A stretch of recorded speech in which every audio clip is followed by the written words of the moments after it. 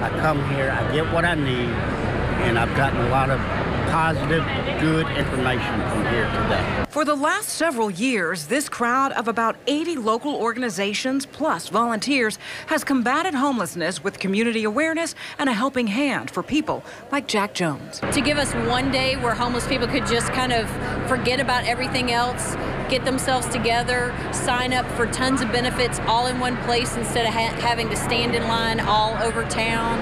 When two outreach organizations, Project Homeless Connect and VA Stand Down, came together, it created a powerhouse project, bringing the needs of the homeless under one roof for one day.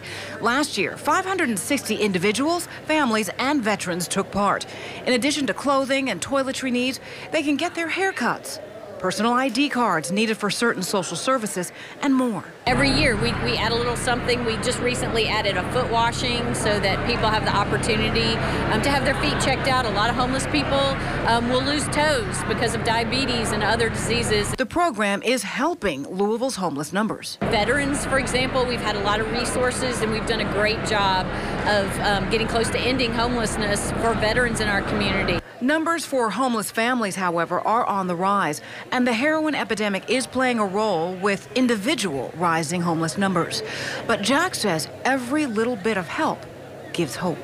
This helps in a way that I get a lot of information that I need for my health, for my homelessness, to help me get out of the facilities that I'm in. Ann Bowden, WLKY News.